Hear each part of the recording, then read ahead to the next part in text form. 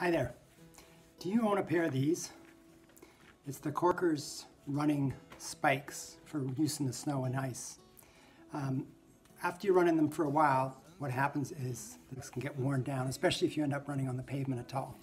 So like this one here, it gets worn flat and you can buy replacements. So here's a worn one. And here's a new one.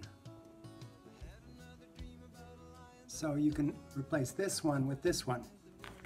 So you take your Korkers and you push the old one out and you pull a new one in.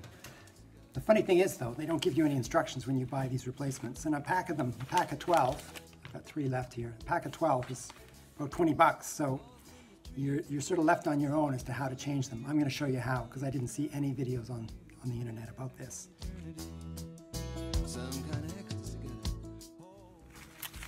First of all, you need a pair of these. You can't do it with your bare hands.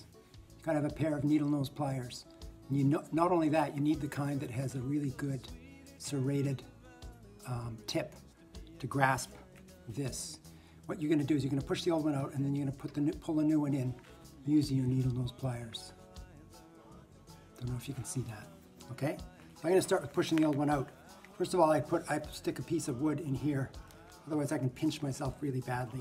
Because I'm going to use those two. I'm going to use that tip to push the old one out.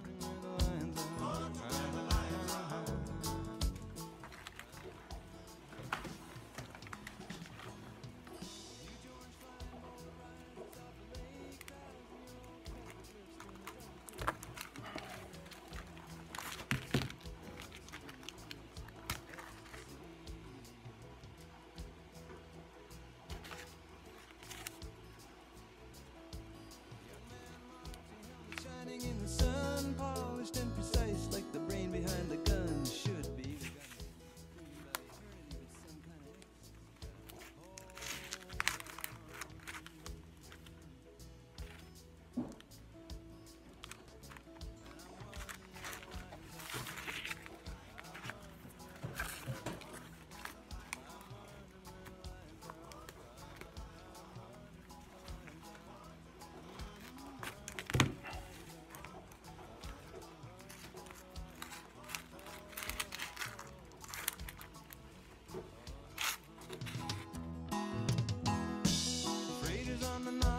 Surface of the bay.